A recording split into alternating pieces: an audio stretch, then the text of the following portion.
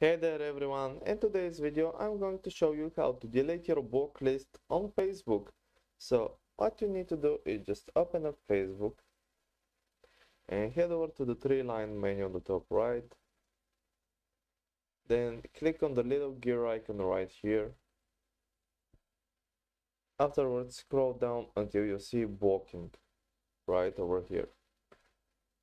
Click on it and here you'll be presented with all the people that you have blocked, either be it one or more.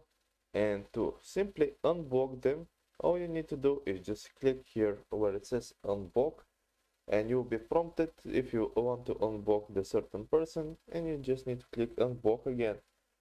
And like this, they will be removed from your block list, and you just need to do this individually for every person, and your block list will be fully cleared.